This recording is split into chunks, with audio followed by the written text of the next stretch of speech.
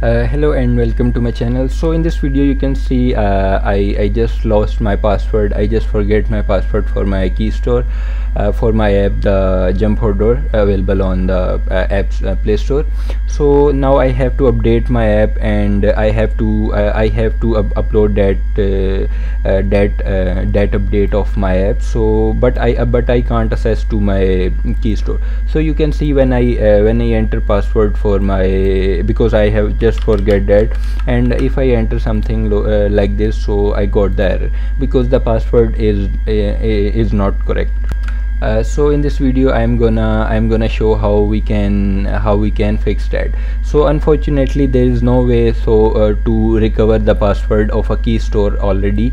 So we have to create a new Keystore, and then we have to update the Keystore from our Play console. So first of all you have to go to the website. I have given the link in the description, and download that first one, the Key Explorer application. So after downloading you will get this file. So you can see you can run this with the setting I'm using, like this and like this and next, and you have to keep it in the default location that's recommended. So you have to download like this, and I also check the desktop shortcut key, so install. So this will just take some seconds to install. So after installing you have to you just need to go back to the Unity. So you can see as I have lost my Keystore password, so what I do, I will create a new Keystore. So I will go to the Keystore manager, and then I will create a new key. From here I will select the dedicated location. So from the dedicated location I will choose like you can choose any location you want. So I will choose this one. So I will type here like the new key, new Keystore.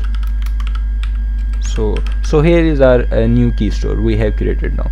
So now I will click on the save button. So and I have to enter the password. The password should have 6 characters. So you have to fill this with your information. So you have to create a new Keystore like that, and you have to click on the add key. So after that there is a pop-up that will ask you to change your Keystore to this new Keystore. So you have to click on yes. So after creating that you have to go to the location where you have stored that. So I have created in the E folder, and you can see here this is my new Keystore. So if I click on this, and you can see it will obviously automatically open in the Keystore Explorer. So I have to close this pop-up, and I have to enter the password which you have created the new password for that keyword for the Keystore. You have to keep remember that. So I will enter the password, and I will click OK, and then you have to go to this, and then you have to go to the PEM, and then you have to export. So in the export you can see you have to keep track of the location you want to export. So I will create the name new Keystore PEM.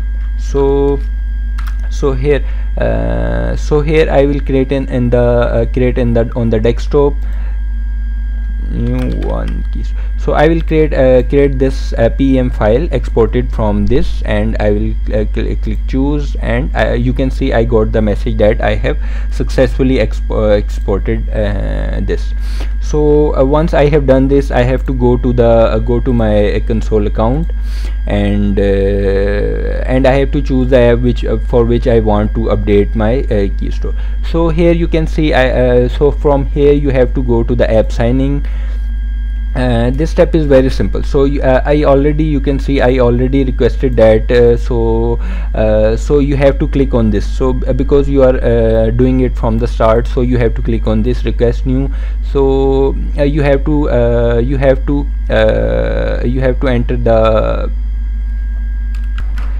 sorry, you will not get the option here. So I have already done here. You can see here I have already sent the request. So there is an option which I cannot access now, but there is an option. You have to choose that option, and there will be a pop-up menu. So you have to upload the PEM file which we have exported, and then your request will be sending. So after that you will got the email. So you can see I have got the email. So it will take some days to update that Keystore. So after that you can see I got the time for almost 2 days, and so after that you will able to upload your update of your app. So this will work, and I have tried that. So I hope you like my work. So thank